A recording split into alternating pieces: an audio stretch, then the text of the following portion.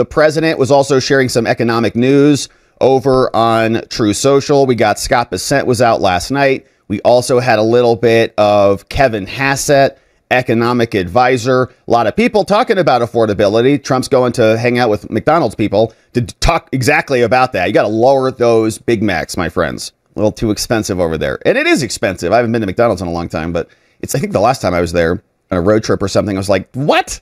It's $20 for pick a number. And whatever number it is, it's $20. Yeah, sure, I'll have that hamburger, add some fries to it, add a burger, drink to it.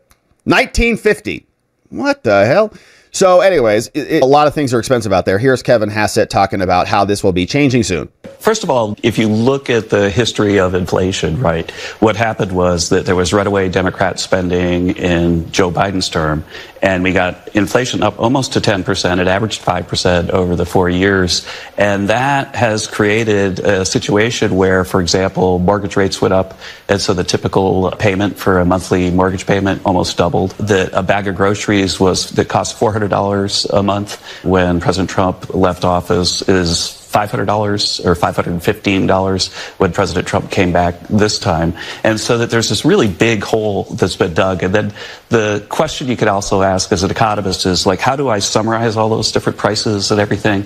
And one of the ways you could do it is just look at purchasing power, the real wage. But purchasing power, I'll just finish this and then I'll get back to it. The purchasing power dropped by about $3,000 under Joe Biden because the wages didn't keep up with prices. Under President Trump, it's already gone up by about $1,200.